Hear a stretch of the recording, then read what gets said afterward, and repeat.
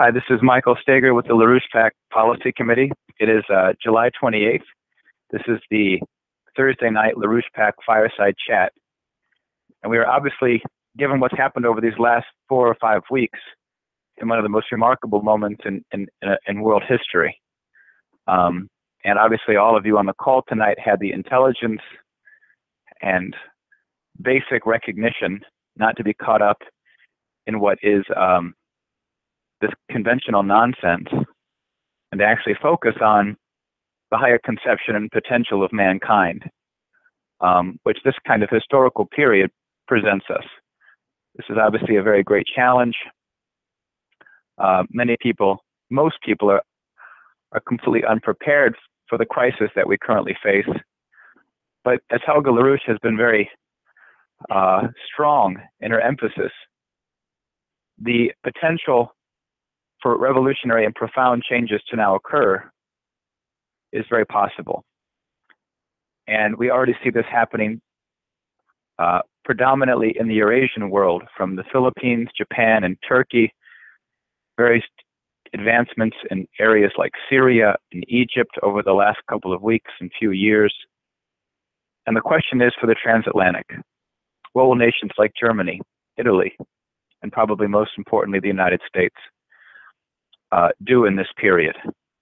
The election is not of relevance at this point, but the policies and ideas of Mr. LaRouche and our organization are by far the most relevant conceptions and policies to be discussed. And that's why more than 2/3 of the world's population is now largely affected in a positive way by the fight and policies that Lynn and Helga and this organization have waged over the last 40 years. So I'm very happy to introduce tonight Jeffrey Steinberg. He's the counterintelligence editor for Executive Intelligence Review, but he's a person working with Mr. and Mrs. LaRouche for now over 40 years, and he's a very creative and strategic leader of our political movement internationally. So if you're on the line, I'd like to welcome you to the call. Thanks, Mike. Pleasure to be here tonight. Great. So Jeff, why don't you go ahead and if you have some opening comments, why don't you present those, and then we'll get the Q&A started and see what people are thinking.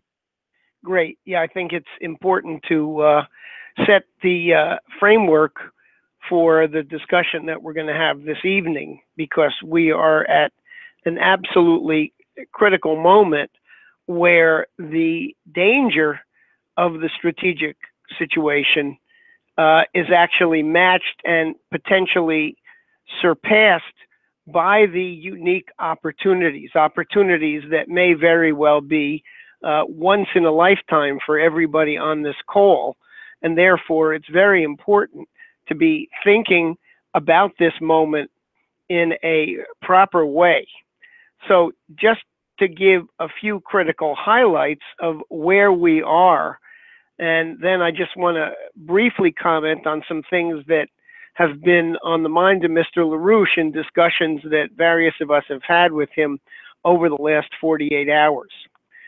So tomorrow, July 29th, is a very critical day in Europe, because the European Central Bank is handing out report cards on the major European banks, the so-called stress test of whether or not these banks are in any shape to withstand a new financial crisis.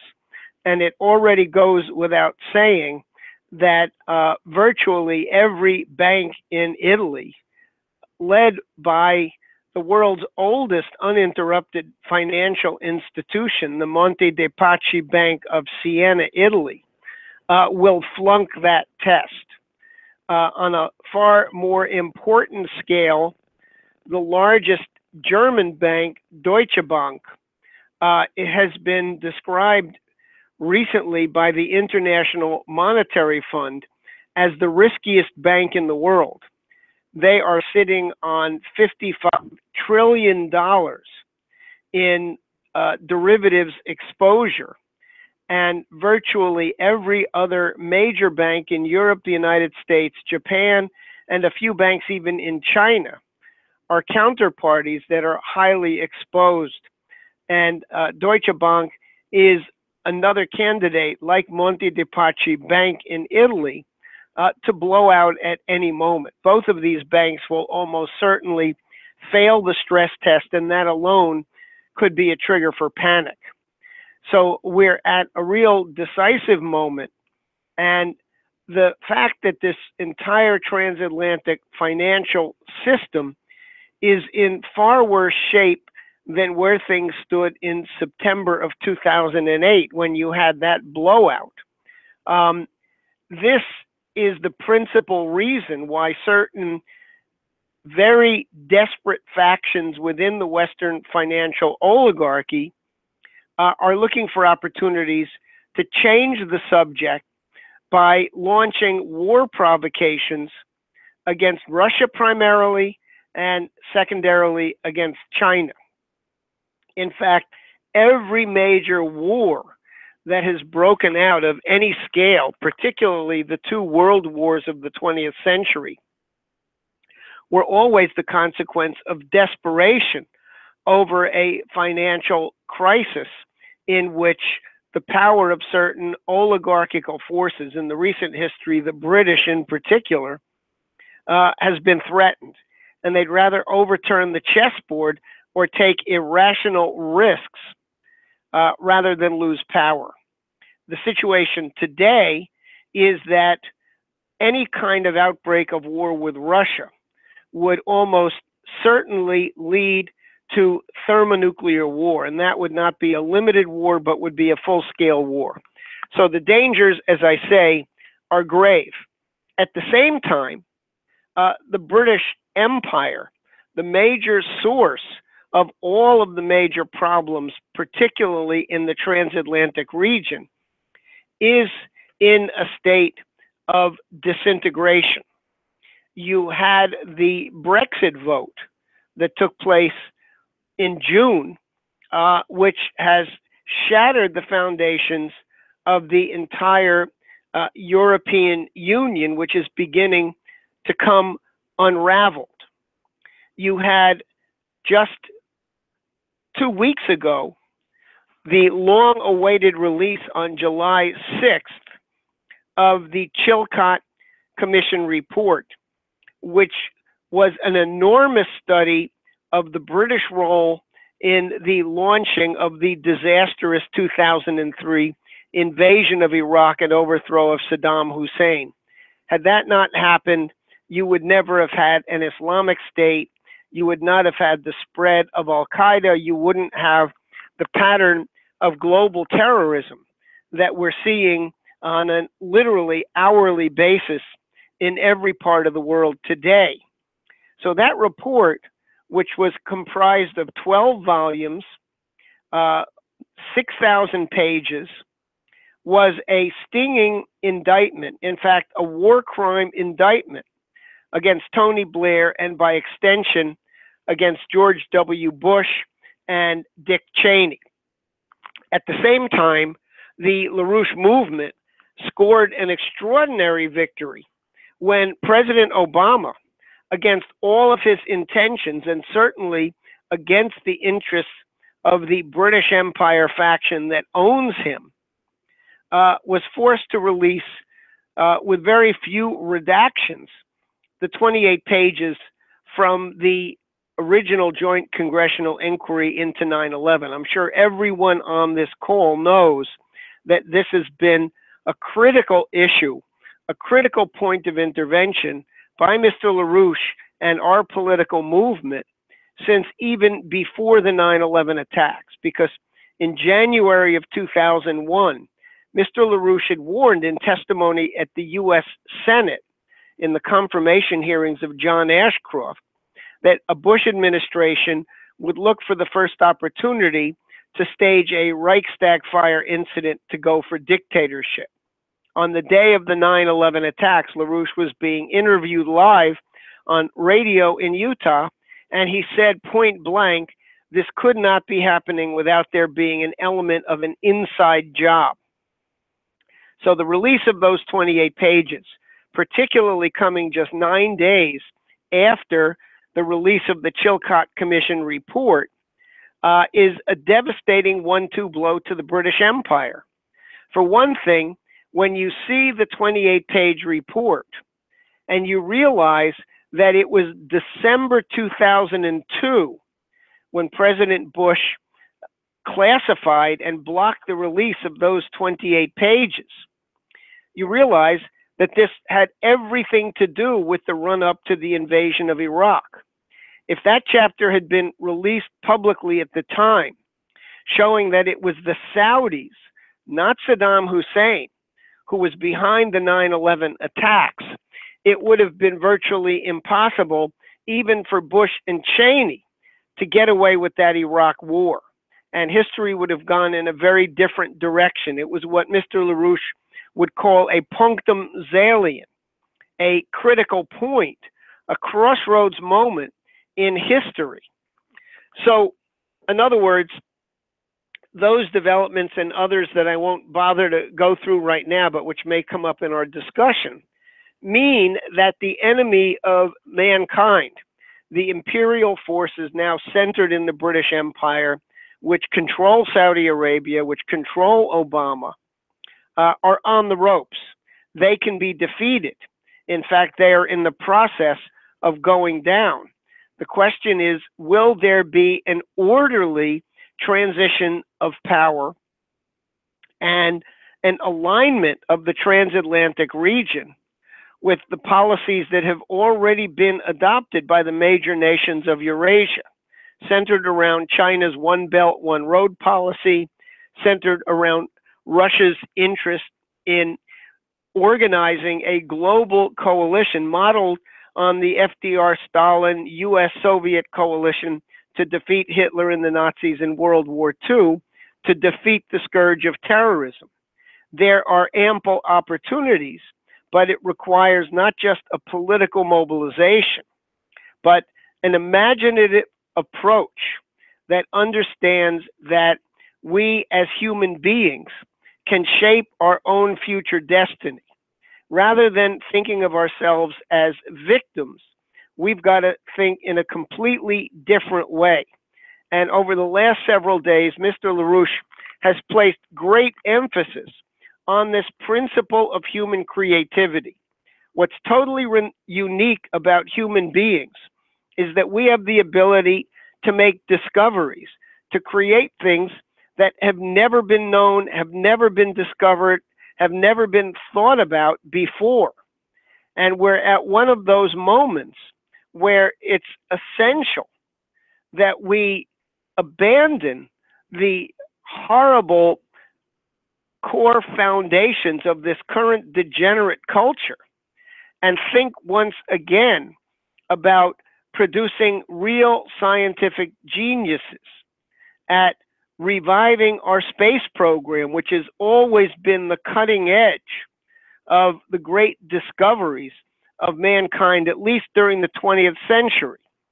We had a discussion earlier today about one of the great scientists who drove the U.S. space program from the late 40s through the 50s and 60s and beyond, Dr. Croft Erica, who understood that this kind of process of discovery, of going where man has never gone before, is the essence of what it means to be truly human.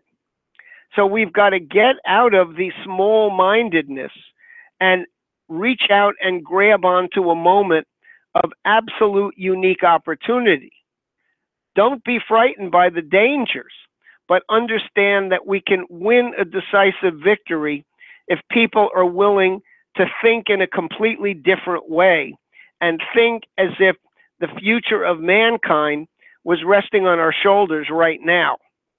So let's, on that basis, on that as a sort of a thematic, Mike, why don't we open for discussion? Okay, great. So I'll open up the question and answer line here. If people want to ask Jeff Steinberg a question, you hit *6 to get into the queue. I'll just remind people of the way the process works. You get a chance to ask a question, you'll hear a voice that reminds you or lets you know it's your chance. Please ask us a direct question. You can take some time, you can develop it. Make sure you have a clear question in mind. Don't use a speakerphone. when the question is over, I will mute you. That way we can kind of keep the dialogue moving throughout the various questions that come up. So there isn't necessarily a dialogue between you and Jeff. It's a specific question, develop it, and then give Jeff a chance to give an answer and help move the process along. The point in general is to clarify a sense of resolve and understanding of the current situation where we have to take things as a deliberative process. And that's the intent. So with that, I'll open up the Q&A and let people jump in. Q&A session started. Hopefully I didn't scare too many people.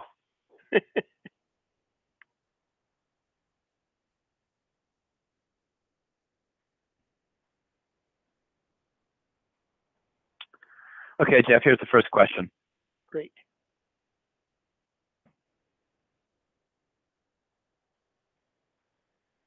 Hello, this is Howard in New York. Hi, Jeff. Hi. Hi. So I've been organizing a little bit this week, and but I've been having some questions too, which is I've been pretty clear about the fascist or even Nazi tendencies of Mr. Trump, and yet I've been sort of pleasantly surprised and intrigued about this whole little thing about the emails and the Russians and this poor Debbie Wasserman and the treachery of the DNC. I thought you might have some explanation of this. Look, I think the general situation is that there is a mood of revolt, really a mood of revolution in the population. And at the same time, there's a tremendous frustration that among the so-called candidates for the highest office in the land, none of them live up even remotely close to the standard of what's required. And so there is an enormous gap. And I think that you've got to look at the fact that while we had these shows going on for the last 2 weeks, there was a complete freak out on the part of Wall Street over the fact that both political parties included clear planks calling for the reinstatement of Glass-Steagall in their platforms. That was not the result of anything coming from the nominees of either party. This is a reflection of a long-standing leadership role that's been taken by the LaRouche political movement to put together some of the critical solutions to the crisis.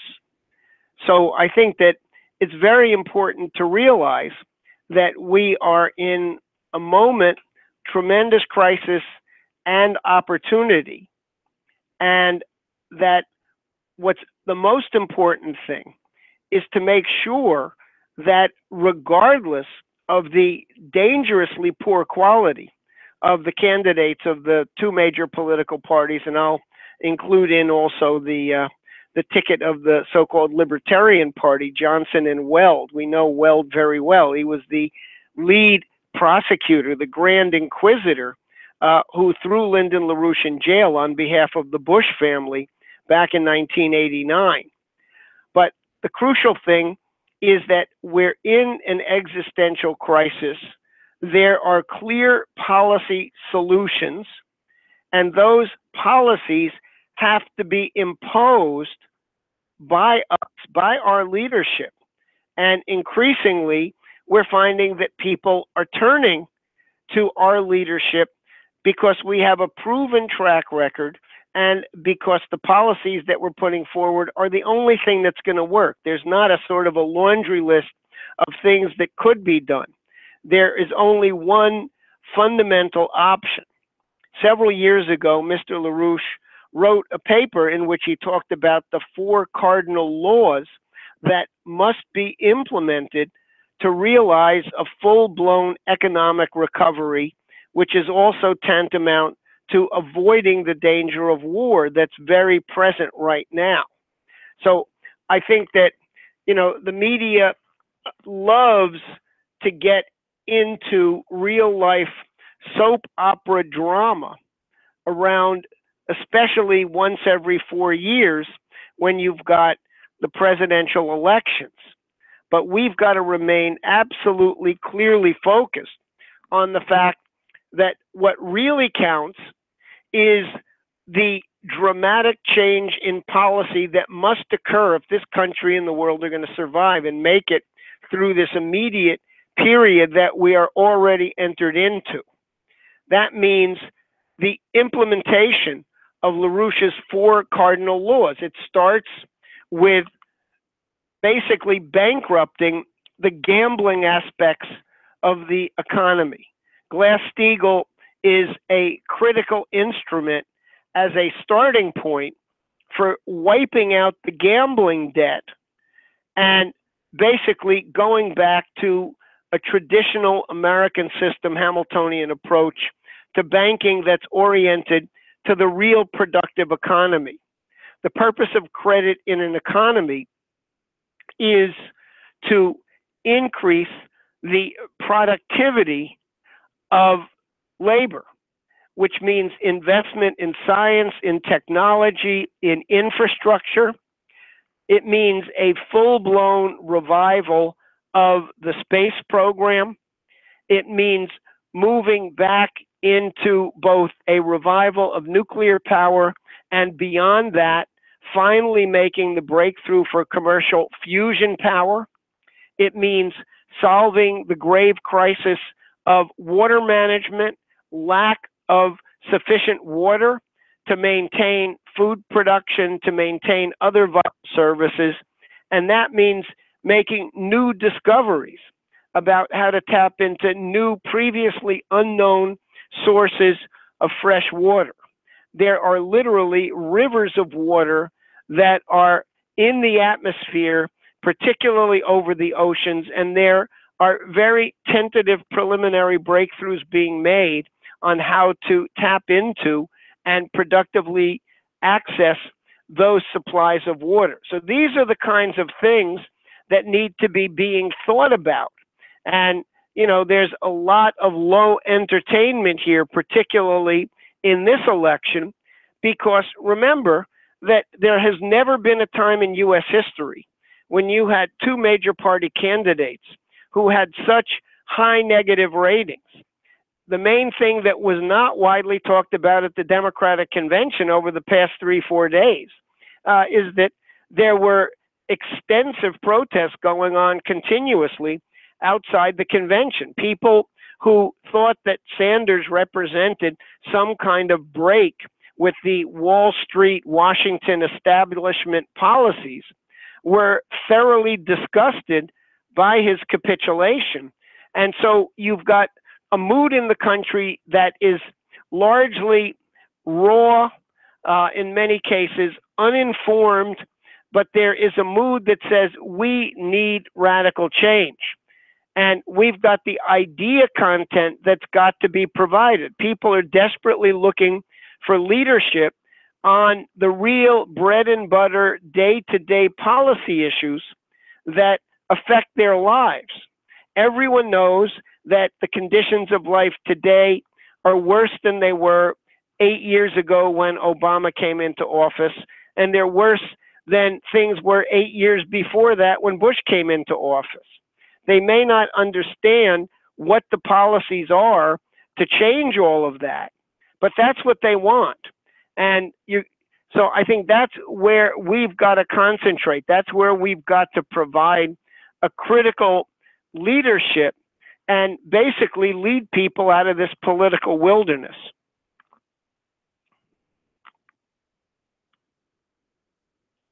Good. Well, Jeff, you got a lineup of questions. So here's the next one. Hello, this is Jim in San Jose. Hi, Jeff. Hi, Mike. Hi. You just almost gave an answer to the question I was forming. I'm thinking, what can the average man get from the LaRouche team, and you kind of just answered it. And I picked the term average man because if you say the citizens, or the worse yet, the masses, it sounds like Karl Marx.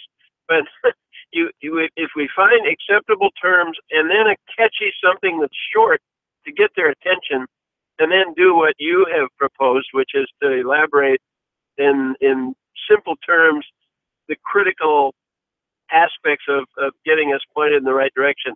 And to the common man, like for instance, something along the lines of the World War II, there was a poster that says, "Uncle Sam wants you." Everybody saw that, and they responded to it. I got to go sign up. I got to get in this thing and help. And that sort of loose lips sink ships, that caught on as, keep your mouth shut about anything that could be classified, that sort of thing. We need something catchy. And I'm thinking out loud and thinking, you have a picture of Hillary and a picture of Trump, and then a larger picture of Spock, and you say, sadly, comma, Spock is not available. Something catchy and simple that people say, oh, that's pretty outrageous, but yeah, it's also true. What do we got? We got Dumb and Dumber, and Spock, who might make a good choice, preside with these U.S. citizens and all that. But those things that you just elaborated, we need to put them in simple terms, 1, 2, 3, boom, and put them out there, and people can get their arms wrapped around that and respond and join in. If we get this, this 500-word page thing, look at it and say, I can't get my head into that. I'm not smart enough. Got to make it. The Army Field Manuals some years ago. Hey, Jim. Were down 5th grade level. And the question is, how do we get about getting everybody's attention to join us? That's it. Okay. All right. Good. The fundamental thing is that the common man should strive for something a hell of a lot better than being common. It's not in the nature of human beings to be common. It's in the nature of human beings to be creative. And in a moment like the crisis and the period of great opportunity that we're in right now, it's very important to reflect back on what one of the really great Republican thinkers of the period of the American Revolution had to say. Percy Shelley wrote a critical essay called In Defense of Poetry. And what he said in that essay is that during periods of great crisis, when the very future of humanity is at stake, human beings rise to a higher level. They basically abandon the kind of lazy thinking in which catchwords and slogans are sufficient, because there are no catchwords or slogans that really encapsulate what the nature of the situation is. And what Shelley said is that in periods like this, people suddenly find themselves capable of understanding and acting on great, profound ideas that only a very short period of time before they were incapable of grasping. What happened in World War II was not the impact of slogans. What happened is that the world changed dramatically on the morning of December 7th, 1941. Mr. LaRouche was 19 years old at that time, and so he's speaking from his own direct personal experience. He was in New York City, and it was a Sunday, but he had a business appointment, and he entered that meeting before the announcement about the attack on Pearl Harbor. And, basically as he was walking to that meeting, things were, quote, very normal, very common. People were sort of, walking down the street sort of in a state of drudgery or distraction. And then when he walked out of the meeting, after the attack on Pearl Harbor had been announced, people were completely different. They suddenly had to face a strategic reality in the most personal kind of way.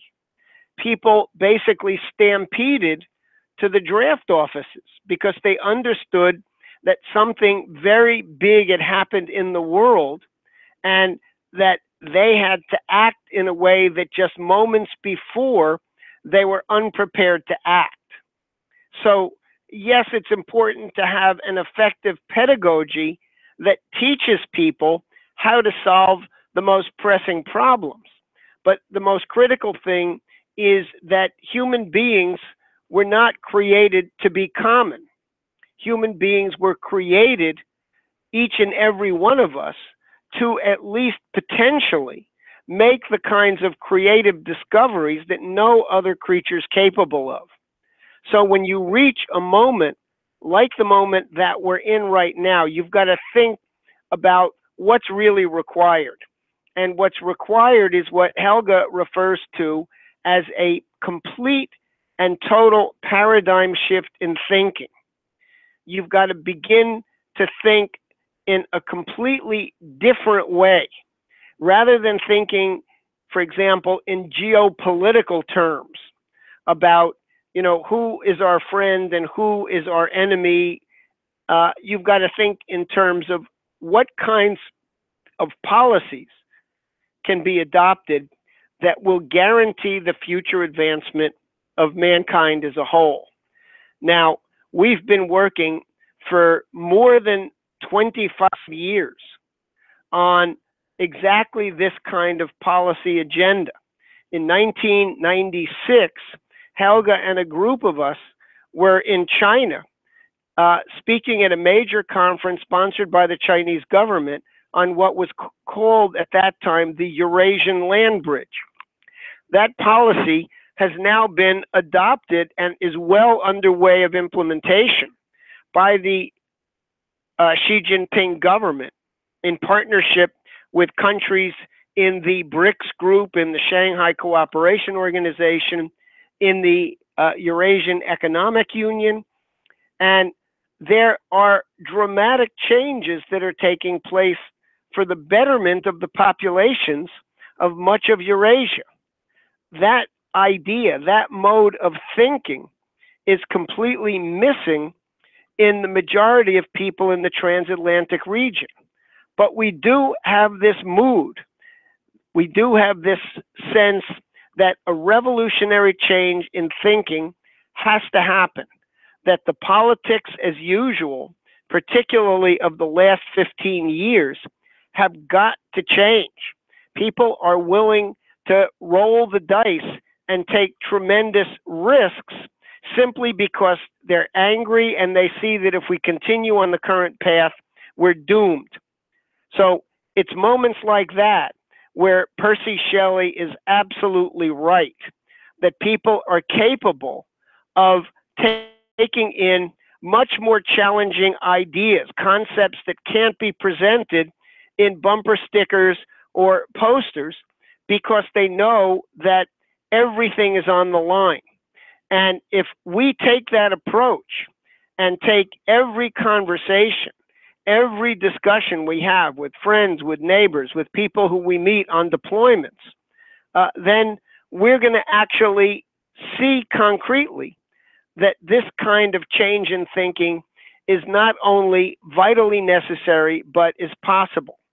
And that poses a challenge to everyone on this call to effectively convey those ideas and not fall back on the business as usual, lowest common denominator approach to organizing.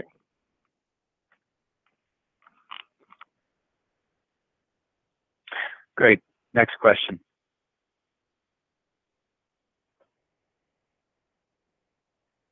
Hello, that's me. Hello. You got it. Yep.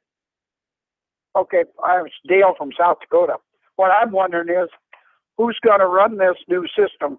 Because I don't think either one of our candidates are going to want to run it, and we sure as hell can't get no help out of Congress. So who's going to do all this?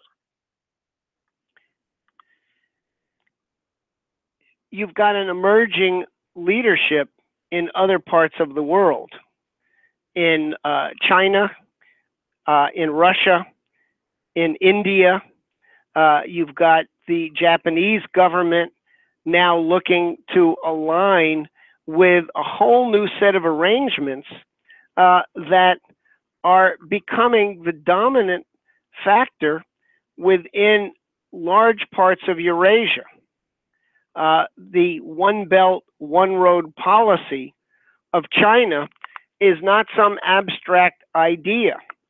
There are rail links that are already fully operational that are running from parts of China into ports in Germany, in France.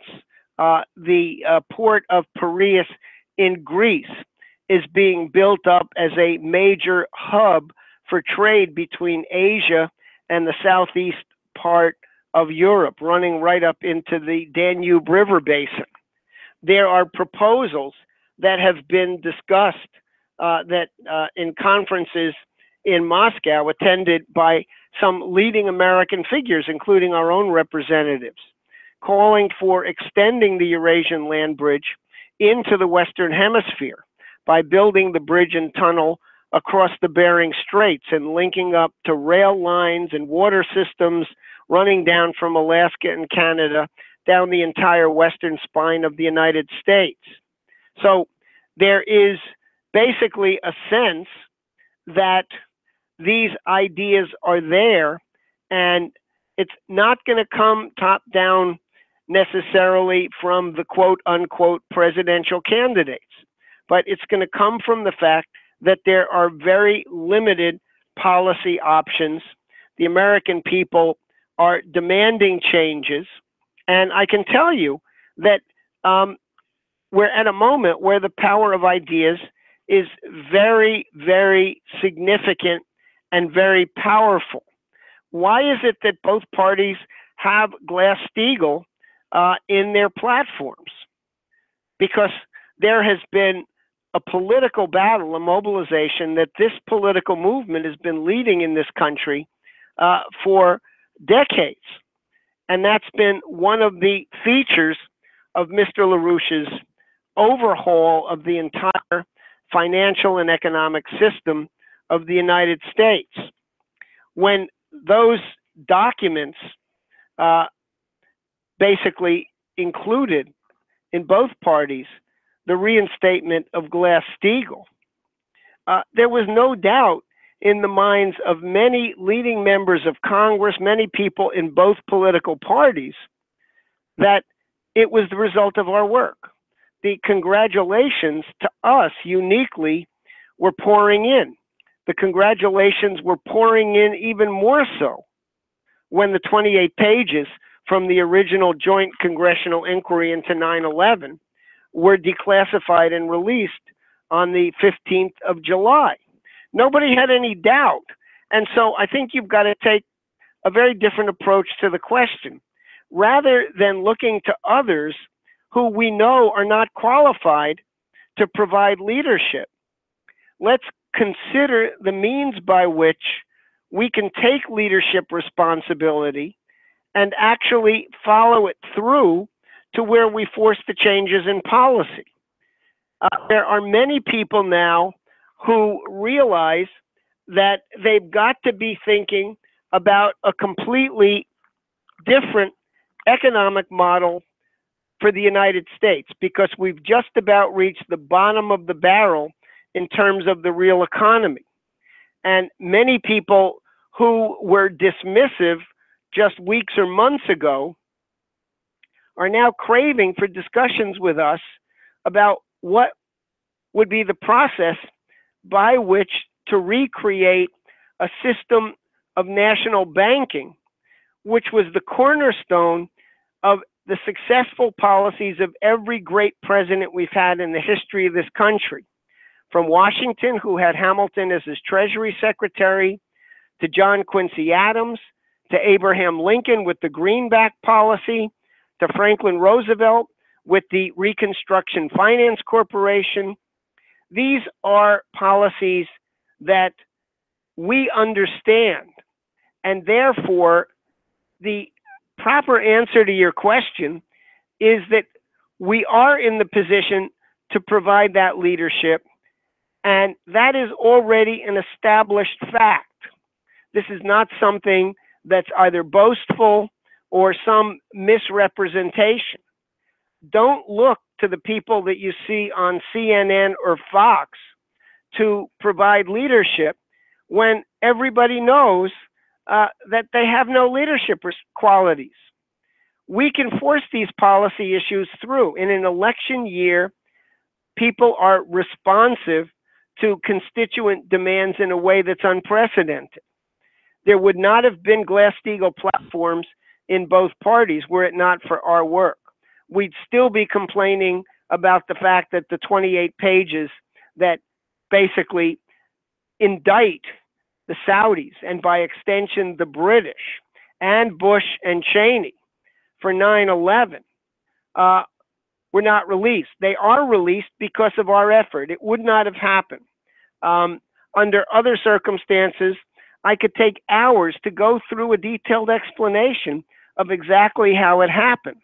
But the point is, it happened because we took responsibility for forcing a change in thinking, for developing the kinds of policies that can work. And we're at a moment right now where the obstacles to forcing those policies to be adopted are greatly limited. Think about the prospect that you could wake up tomorrow morning or next week or any time between now and the November elections and find out that there is a financial collapse process underway that's vastly more serious and more widespread than September 2008. And this time around, people are not going to simply roll over and accept a bailout or a bail-in in which their own savings are looted, what's left of them.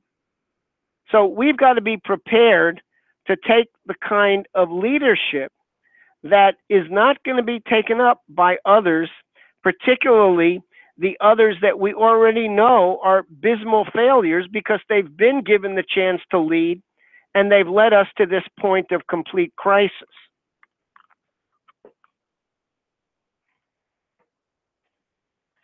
Okay, next question. Good evening. My name's John, Fredericksburg, Virginia. I was going to ask 3 questions, but since time is everything, I'll go ahead and ask one question tonight.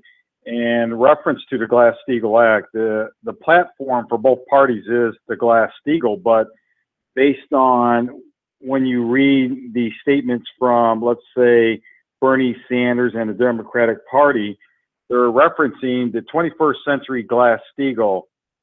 My question is, what type of Glass-Steagall will that be?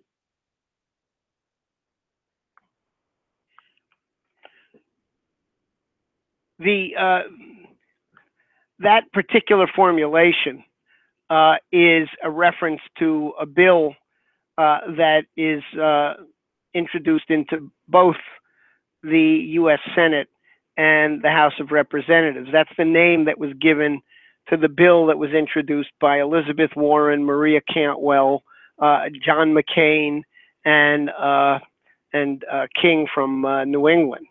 And we read the bill very carefully. It does not deviate in any way from the original Glass-Steagall Act. These are not bills that require a team of lawyers to dissect and figure out what it says. The Glass-Steagall Act, the original act, was 37 pages, triple spaced, and these bills to reinstate Glass-Steagall are even shorter. There are 2 bills in the House and 1 in the Senate. So basically, what they would do is break up the banks, totally separate out the commercial banking functions from the investment banking, hedge fund, insurance activities. And what it would mean very concretely is there's no more bailouts of the criminal gambling activities of these financial institutions. What we'll be left with are clean and undercapitalized commercial banking operations and investment banks and insurance operations and hedge funds that will blow up almost instantaneously. The minute that there is no legal prospect of a taxpayer's bailout beyond the scale of what happened in 2008, there will be the fastest and biggest margin calls in history, and these things are going to just blow up. And Mr. LaRouche's attitude is, good riddance, we don't need them. We need a national credit policy. We need commercial banks as the instruments through which to disperse credit into the real economy for infrastructure investment, for research and development, for job creation, and things that pertain to the productive powers of labor in a real economy. All of the other things, all of the gambling operations are absolutely unnecessary. And so you've got these bills, you know, the 21st century Glass-Steagall, they try to basically say, well, you have to make it explicit that there'll be no more bailouts of derivatives and things like that. So that's really what you're dealing with. We created the momentum for this issue. I can, again, not take the time to go through it here, but I personally know virtually every instance in which members of Congress either introduced these bills or signed on to them. And it was in every instance, with no exception, a reflection of the work that we've been doing around the country. The Manhattan Project is a flagship for this effort because Manhattan, New York City, is a world center. And so the radiating impact of what we've done around the country, as it's impacted in New York, as it's impacted in Washington, has created a situation that otherwise would not have happened. So the Glass-Steagall bills as they are fine. But again, as Mr. LaRouche has been emphasizing, particularly for the last several years, Glass-Steagall is the necessary, absolutely indispensable first step. It wipes out the casinos. It wipes out an estimated $2 quadrillion of leveraged derivative contracts that are a cancer sitting on top of the world banking system and the real physical economy of the world. But it doesn't restart the real economy. It doesn't create jobs.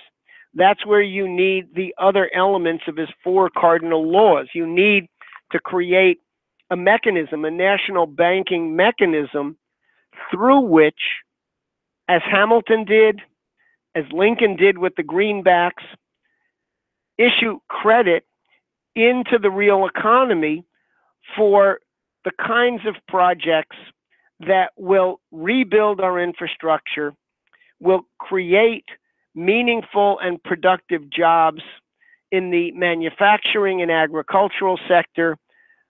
We are in the worst infrastructure deficit of any country in the advanced sector. We have no high-speed rail. There is literally 0 miles of high-speed rail in the United States. There is supposed to be an Acela line that runs between Washington and Boston that's supposed to be high speed, but it can't go at high speeds because there's not even the maintenance of the tracks to allow for high speed rail. Remember that crash that took place outside of Philadelphia when one of those trains tried to go somewhat close to high speed.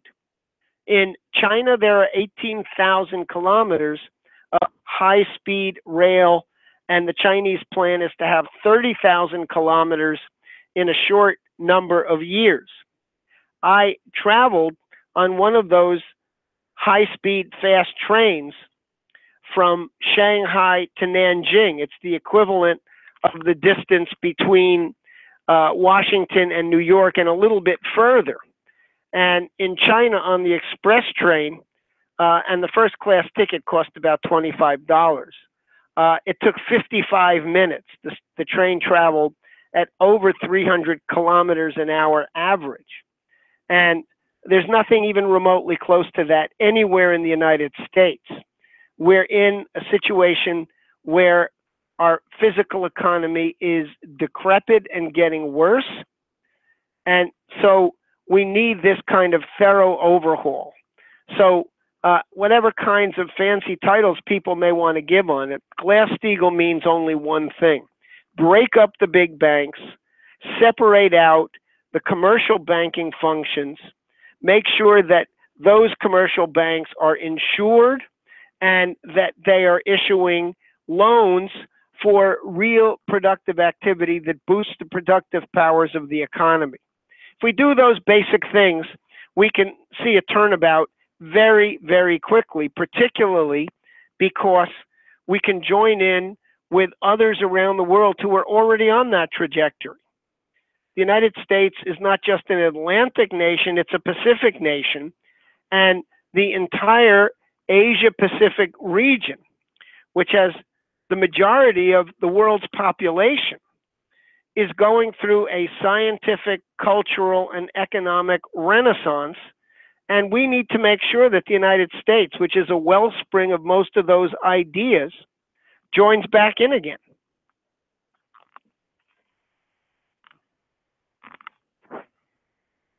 Okay, great. Next question.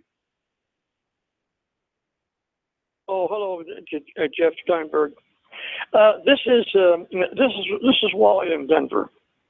Of course, many people are very concerned about there's the Anglo-American war drive it's in Europe, and but I never hear anything about any resistance to this war drive. Is that possible? And if so, why?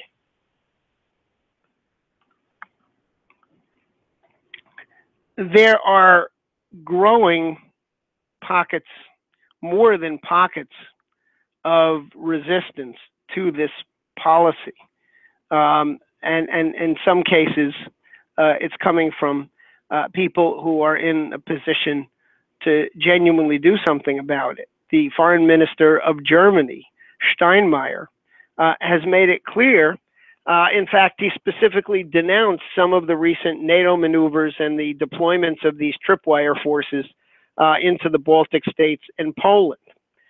General Harold Kuyat, who was the equivalent of the chairman of the Joint Chiefs of Staff of the German Armed Forces for many years and later headed up the Military Committee of NATO, has been adamant that the United States and NATO must forge a partnership with Russia and end all of these crazy drives for war.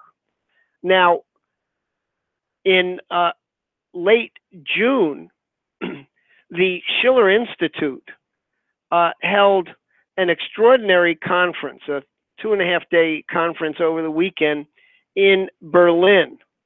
There were leading speakers from around the world, including the former U.S. ambassador to Saudi Arabia, who was also a former Deputy Assistant Secretary of Defense, Chas Freeman. You had leading retired German military and French military officers. You had speakers from China and elsewhere around Europe.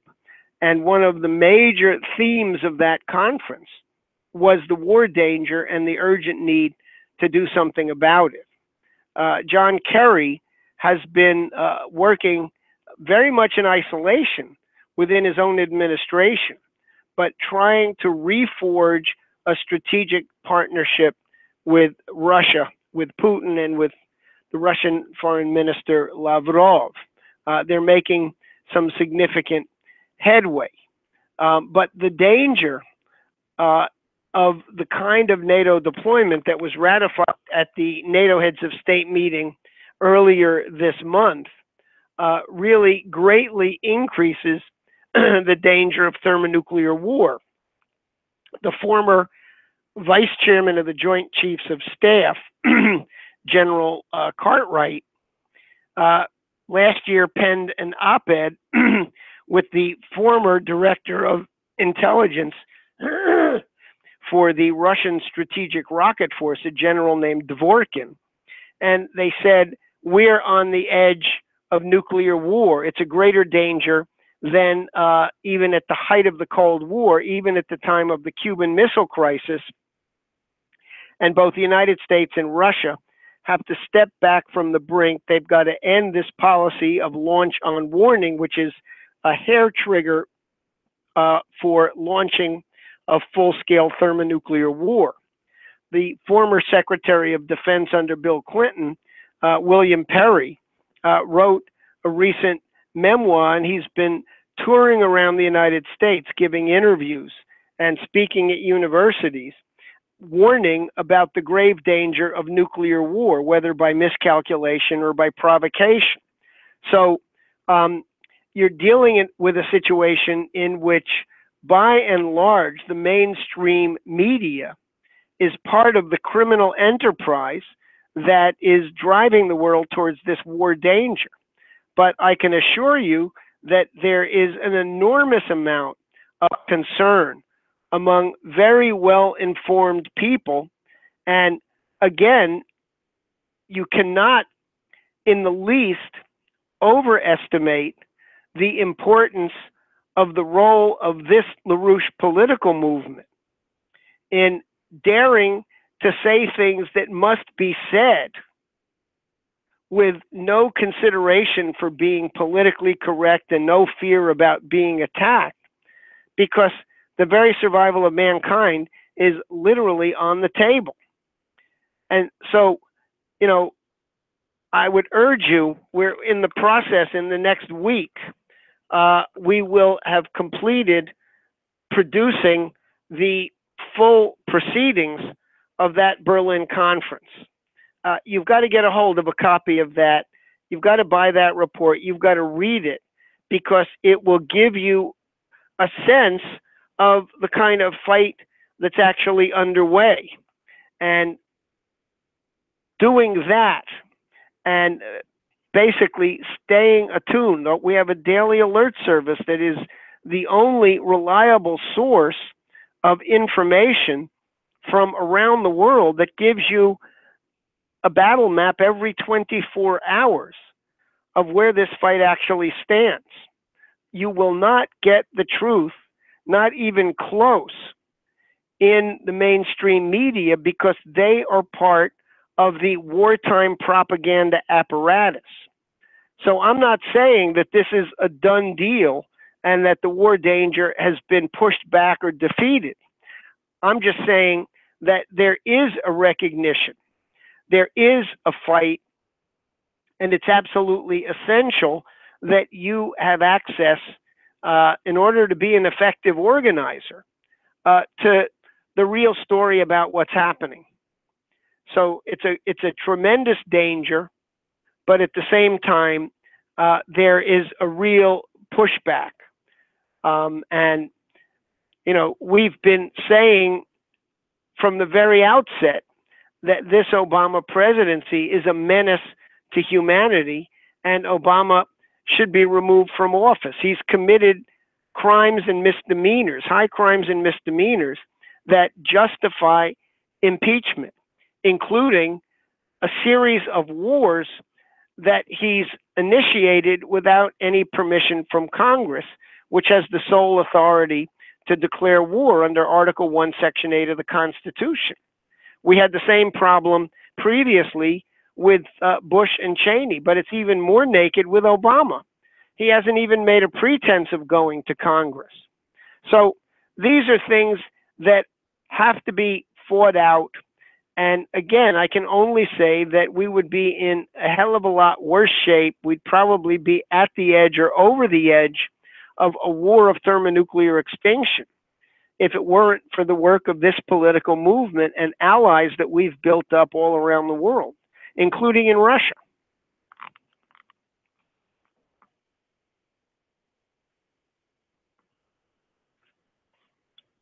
Okay, next question. This is Ken in Moline, Illinois. The CIA is an abomination.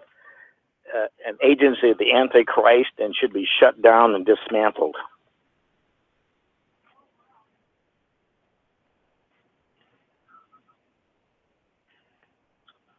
Well, Jeff, do you have anything on that? I think the comment stands on its own. Look, you know, Okay. you have a situation, I think, where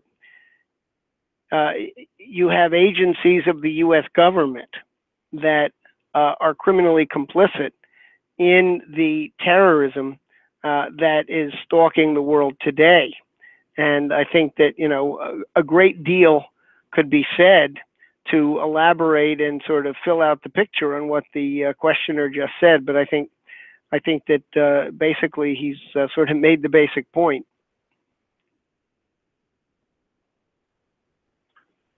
Good. Let's take another question then. Yes, so this is Wayne in Virginia. I'm glad you're on the call tonight, Jeff. I was wondering if you could just address the real importance of the release of the 28 pages, just beyond them being released, you know, how it affects other things that are going on in the world, especially what's going on in Yemen, and how it might even affect, you know, decisions that Putin might make. Well, look, I think the first thing I would say is that, and I think I mentioned this just in the brief remarks that started the call, if you take a number of things that have all come out in the recent period, you had the release of the Chilcot Commission report, which was a comprehensive and damning indictment of both Tony Blair as well as George Bush and Dick Cheney and others who led us into a war in Iraq on the basis of completely false premises. They willfully lied to get that war going, and we're paying the consequences of that 15 years later. Secondly, if you read the 28 pages that are now released, you've got to situate them within the context of the final phase of the war drive against Iraq, being engineered by Blair and Bush and Cheney. Had that 28-page chapter been released at the time that the Joint Committee completed the writing of it, there could not have been an Iraq war, because it would have made very clear that the real authors of the 9/11 attacks were the combined British-Saudi apparatus. Remember that back in 2005, 2006, 2007, a scandal broke out around a project that was called Al-Yamama. This was a project that was initiated by Prince Bandar bin Sultan, who was the Saudi ambassador to the United States at that time, and was the son of the long-standing Saudi defense minister who later became crown prince. He died before becoming king, but he was in the very inner core of the Saudi royal family. Bandar worked out a barter deal between Britain and Saudi Arabia, where the Saudis provided massive amounts of crude oil and the British provided weapons. There were tens of billions of dollars in payoffs to various Saudi princes and defense ministry officials. Bandar officially got $2 billion as a, quote, finder's fee for the deal, but probably got a lot more. And through that arrangement, an at least $100 billion offshore secret fund was established for financing coups, assassinations, and terrorism, starting with the Afghan Mujahideen, who very quickly morphed into Al-Qaeda, which later morphed into ISIS and Nusra, and brought us what we have today. So you've got a British-Saudi apparatus at the heart of the British Empire methods and policies that now stands thoroughly exposed, meaning that we have a unique moment of opportunity to dismantle that apparatus. You have another situation where HSBC, which was the original British Opium War Bank, back then it was called Hong Kong and Shanghai Banking Corporation. It was the financial arm of the British East India Company opium war policy against China. That bank still exists. It's the largest bank in Britain. And in 2012, a Senate committee published a 300-page report showing that HSBC was, number one, laundering almost all of the drug money from the Mexican and Colombian murderous drug cartels. Number two, was working with banks in Saudi Arabia to launder money to Al-Qaeda and other similar jihadist terrorist groups. So all of this is out there. And what this means is, particularly given the Brexit, given other problems, the Scots and the Irish want to leave the United Kingdom, we have a unique moment of opportunity to dismantle top to bottom the empire that has been responsible for every disastrous policy in the transatlantic region for the last several hundred years. And that's an opportunity that we cannot miss. And therefore, what's really crucial is to understand that the simultaneous release of the Chilcot Commission and the 28 pages, last Friday, 2 top executives of HSBC were arrested as they were trying to board a plane at JFK Airport to head back to England. So the dam is cracking. Way back in 1997, EIR published a special report called The Coming Fall of the House of Windsor. And that's exactly what we are seeing happening right now if we make sure that we don't stop in the middle of the battle to pat ourselves on the back over the 28 pages and miss the fact that now is the moment to aggressively go after the enemy as they're in a moment of retreat and to win a total victory. So there's many initiatives that will come out on this.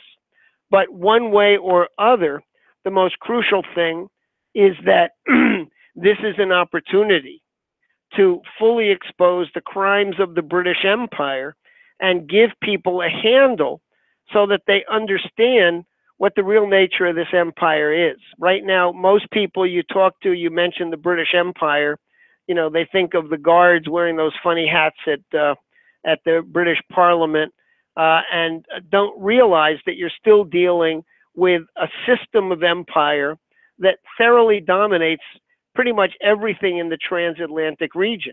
And it's now coming unglued. And this is an enemy that we have identified and waged open warfare against for many, many decades. And now we're at the point where they can be decisively defeated. I discussed with members of Congress who were leaders of the fight to declassify the 28 pages.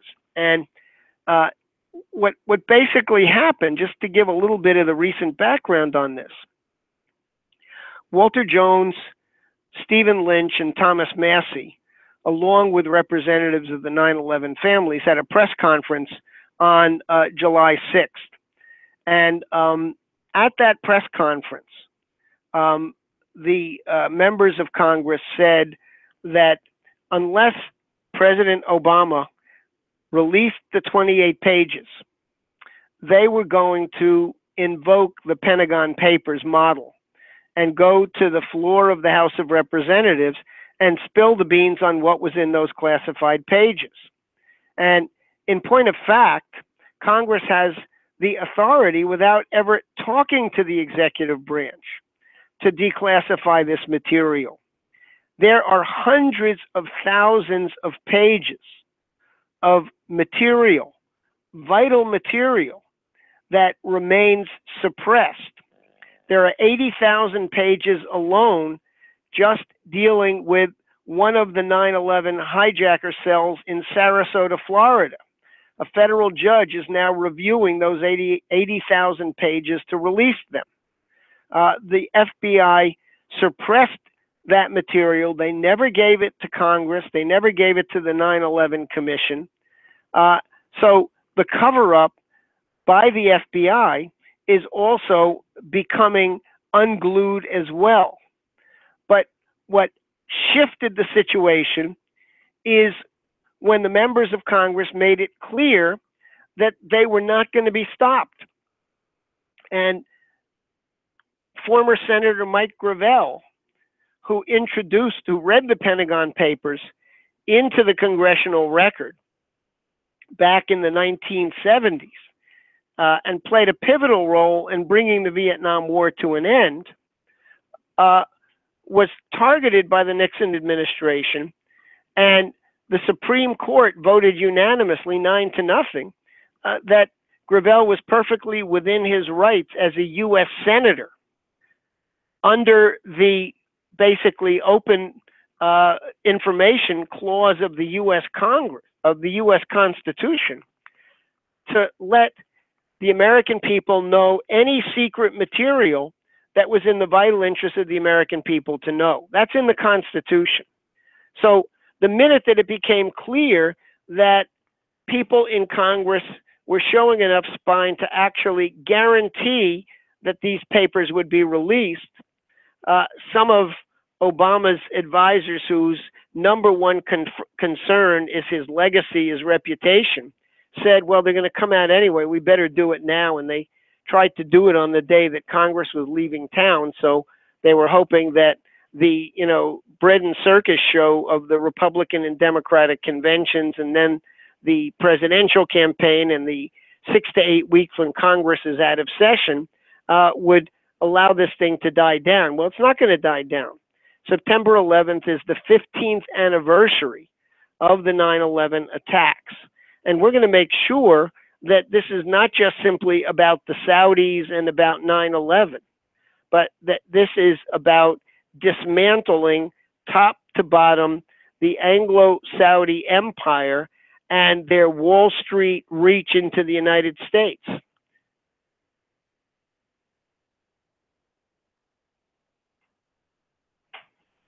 Great. Here's another question coming out of the New Manhattan Project. Good evening, Jeff. It's Patrick from Connecticut. I've been using the new signature petitions to persuade the population to join our movement. Also educating them with the BRICS and the new Silk Road for economical infrastructure recovery through a credit system. My question is, most people are so traumatized by the mainstream propaganda, they have no confidence at all that there could be any kind of change. How can we overcome this problem?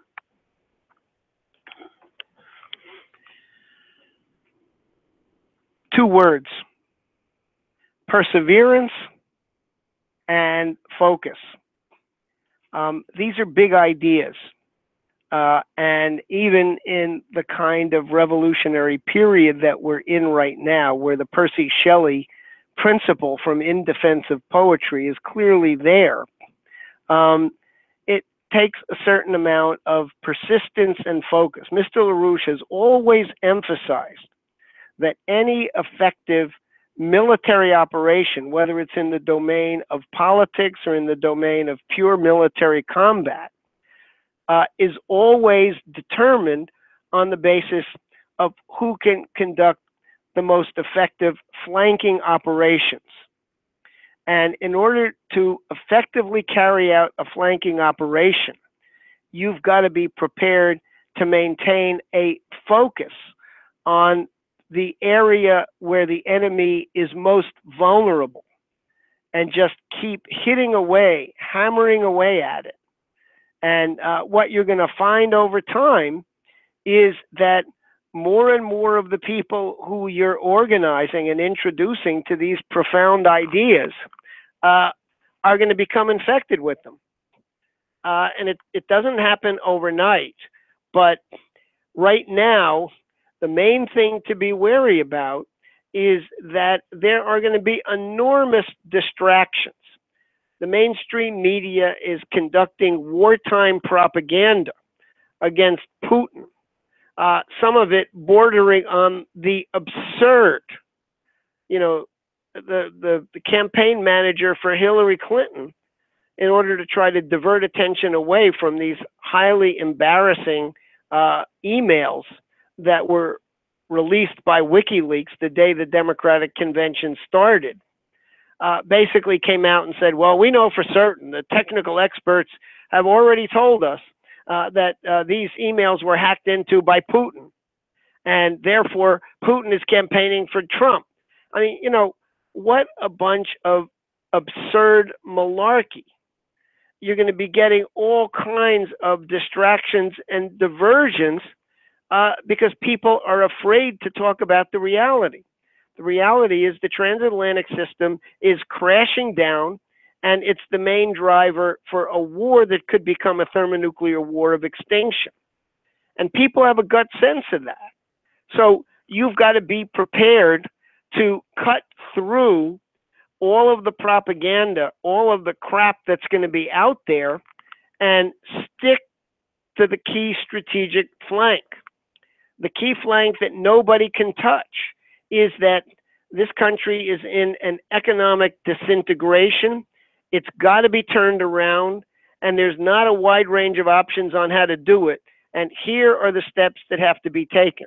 And by the way, the good news is that the majority of the population of this planet's already onto this program. They're already changing the directionality. China is now the leading country in space exploration. You know, this is a scandal. The United States used to be the driver through NASA for all of the pioneering breakthroughs in space exploration. And now we don't even have the ability to launch an astronaut into space. They've got to go to Russia in order to basically launch up to the International Space Station on Russian rockets. So it's not that Russia or China are doing anything wrong by taking a leading role in space exploration. This next few years, you're going to see extraordinary things coming out of China.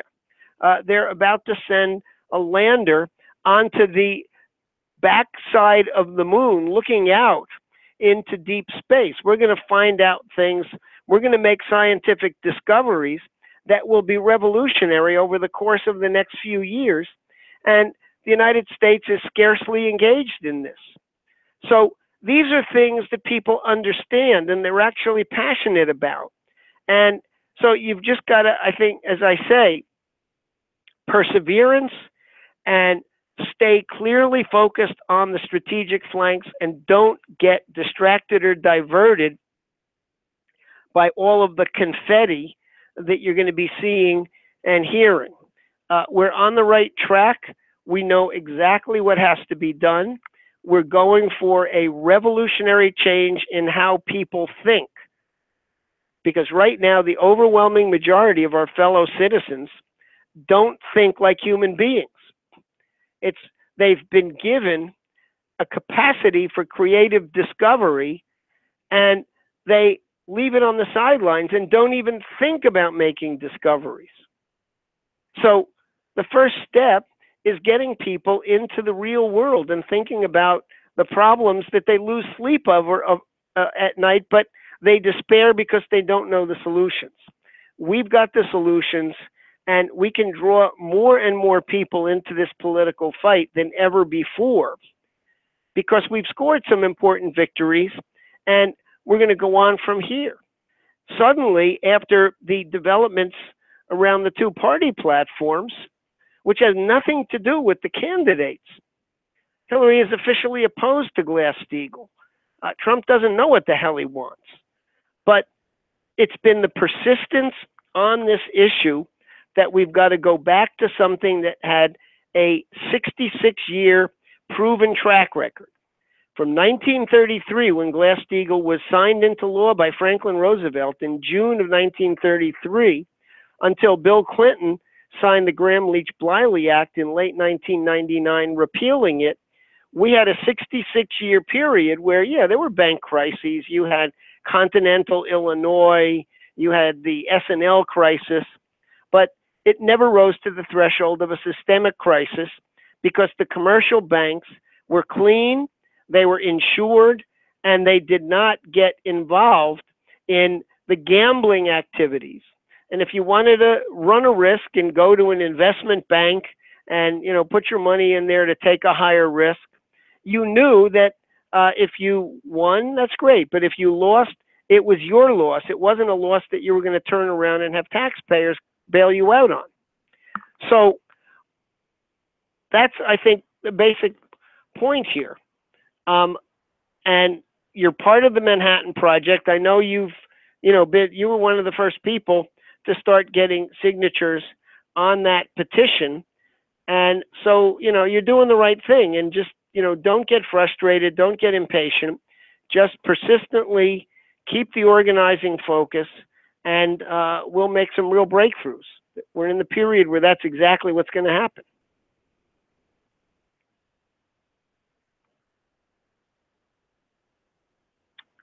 Great. So the next question comes up from an anonymous person. So if it's a little bit wacky, I'll just cut it off. But let's see what they got to say.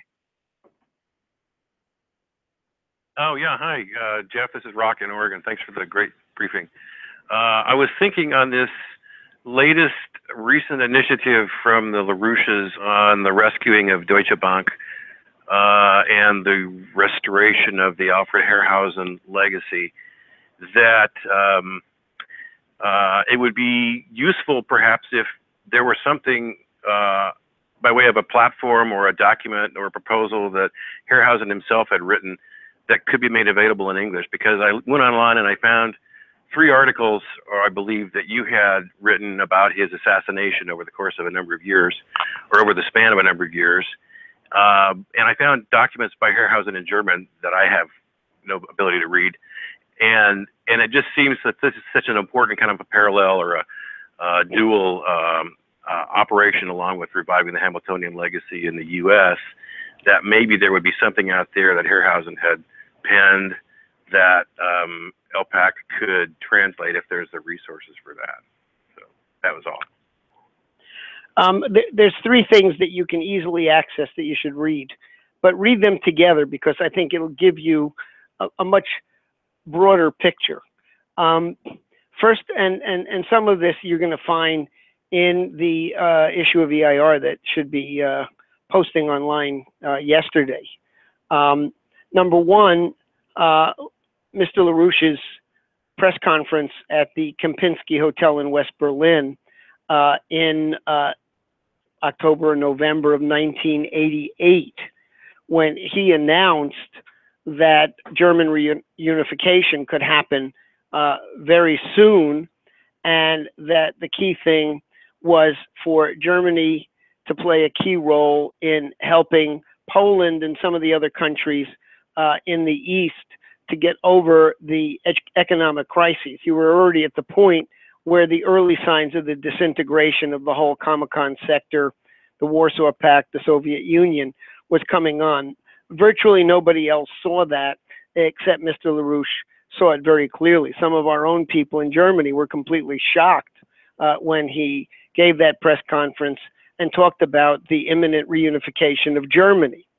Then you can easily find the text in English of the speech that Alfred Herrhausen was scheduled to deliver in New York on December 4th, 1989, in which he was putting forward proposals that very, very much echoed what Mr. LaRouche had called for a year earlier.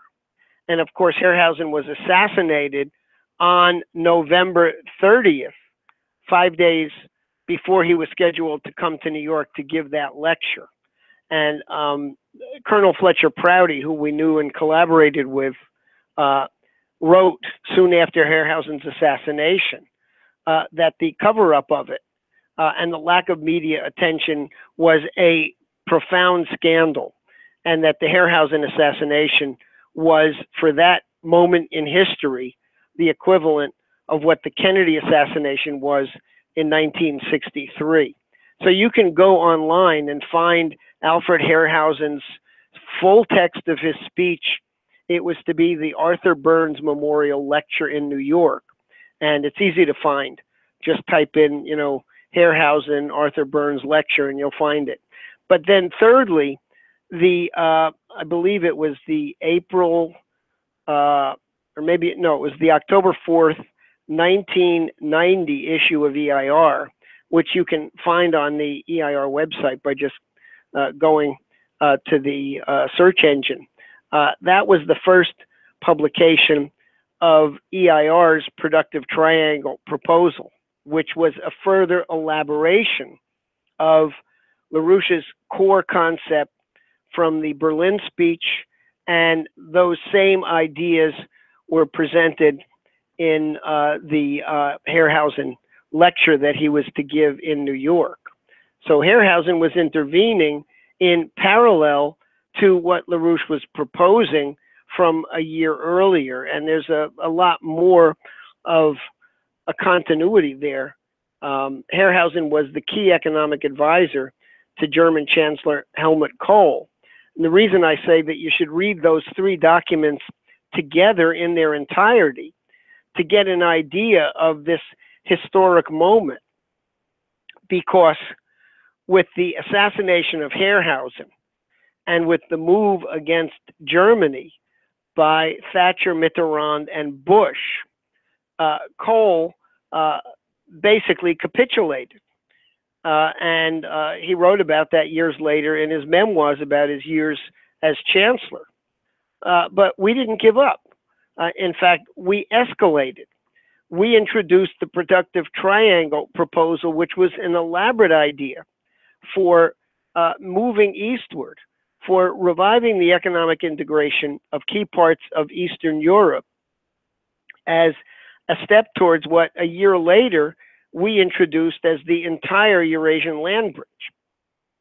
So again, I think, the last person from Connecticut, Patrick, was asking about organizing, and I said perseverance and maintaining a focus on the most critical strategic flanks. Well, this is really another one of those perfect examples. And remember, we were operating under the most adverse of circumstances. You had the whole Bush administration FBI apparatus moving to destroy the organization, at one point trying to kill Mr. LaRouche. He was thrown in jail within days after George H.W. Bush's inauguration as president in January of 1989. So for that next 5-year period, he was taken out of the equation. He was in federal prison. And if you think about the combined impact of the Herrhausen assassination and the frame-up and jailing of LaRouche, Helga has often talked about the missed opportunity of 1989. Well, it was missed because the empire moved rapidly and in desperation to make sure that the moment of the fall of the Berlin Wall, the collapse of the entire Warsaw Pact and Soviet Union, did not represent an opportunity to end the power of the empire by launching the very policies that today are being put fully into practice through the collaboration of Putin, Xi Jinping, Modi in India, and now increasingly Abe in Japan is coming on board and reviving an old history of Japanese investment in overseas infrastructure.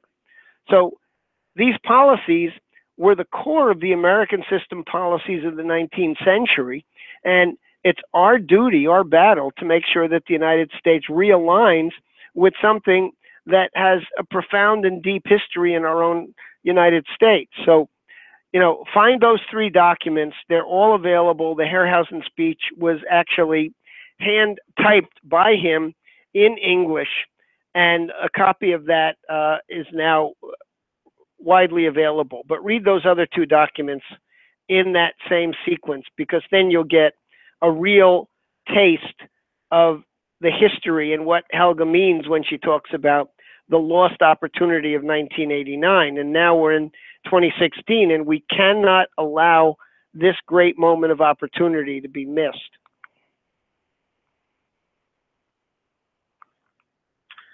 Okay, Jeff, well, we've been discussing for about an hour and a half. We got a couple more questions. You want to take those, and then we'll wrap it up? Sounds good. Okay. Hi, this is Eric in Los Angeles. I do have a question. I want to make a quick comment first. Whatever you think of Donald Trump, and I do not like his attitude about China, but I do like that he spoke unfavorably of NATO and has hinted that it's time to sever from NATO. I like that part of his speech. Now, the question I have, I'm going to ask it with extreme caution because what I heard earlier today could be a rumor, it could be misinformation, it could be disinformation, but I'm asking to see if anyone has heard what I heard from a private source. And what I heard was that the person that leaked the emails about the Democratic National Convention scandal, the DNC scandal, was assassinated in the last 24 hours, shot to death in his back, in the back at his hotel. Has anyone heard a thing about that at all? And what I heard was that just being completely covered up. So beyond that, I'm in the dark. Has anyone heard a thing about that at all? No, but now that you've mentioned it, we'll definitely look into it. Good. All right, here's the last question from a good friend in Louisiana. Give me a briefing on Theresa May, the Prime Minister of Great Britain. Background. She's a conservative party centrist. She actually didn't take a position one way or the other on the Brexit vote. She basically positioned herself to be a kind of an arbiter, a safe person to basically step in if the Brexit vote went ahead and Cameron was out. You know, I think that there's nothing particularly impressive one way or the other about her. I think what's impressive in the situation is that people that I was speaking with in London were absolutely certain, this is 2-3 days before the vote, that Britain was going to leave the European Union. They had absolutely no doubt whatsoever and said, you know, the media hype and the whole propaganda machine to try to stay in the European Union is not going to work because there was a mood of revolt. We've seen it everywhere. It's very raw. It's very ill-defined. And so you've got somebody who probably would have preferred to stay within the European Union and try to negotiate a better special deal, now faced with the reality that she's got to negotiate something completely new. And you've got Scotland announcing that they will move very quickly for a new referendum on leaving the United Kingdom. And you've got Northern Ireland talking about a referendum to join Ireland and leave the United Kingdom. So I think, you know, Fred, we've talked for a long, long time about the nature of the British Empire.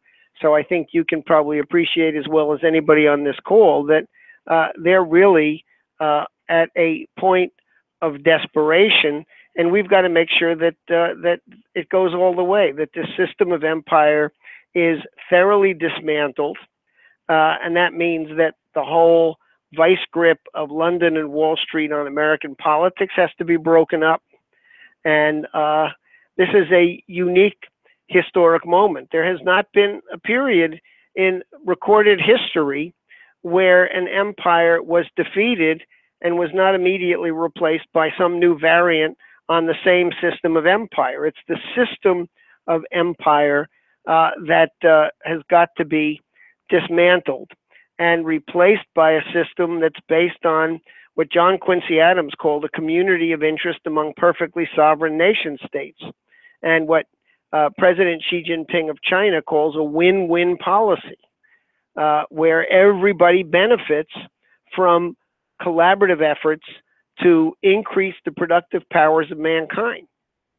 So, she's, if anything, in a situation where the onrush of events, both the financial collapse, the unraveling of both the British system and the European Union, the major financial institutions that are on the ropes are all London financial institutions. Remember, when Herrhausen was killed, Deutsche Bank went from being a major industrial bank to becoming a gambling casino.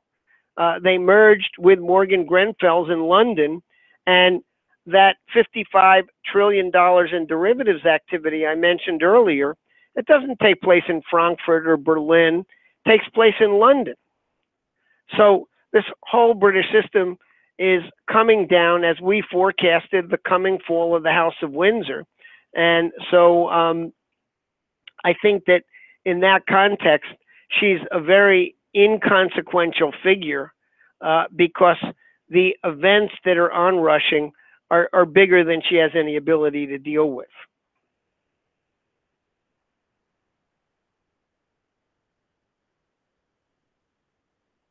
All right, Jeff, that's been a great discussion. If you have any closing remarks, we can wrap up the discussion tonight and get to work here tonight and tomorrow. I would just say persevere and keep hitting the flanks and keep a close eye on initiatives coming out of Manhattan, because that, as Mr. LaRouche has been emphasizing for the last couple of years, is where we've got our greatest capacity to carry out these flanking operations and change history. Great. Well, Jeff, thanks for participating and taking the time to have this discussion tonight. That'll My be pleasure. a wrap for the, yeah, thanks again. So that's a wrap for July 28th, Thursday night Fireside Chat. Check out LaRouchePAC.com for further updates and, of course, the Friday night webcast tomorrow night. Thanks again, and talk to you all next week.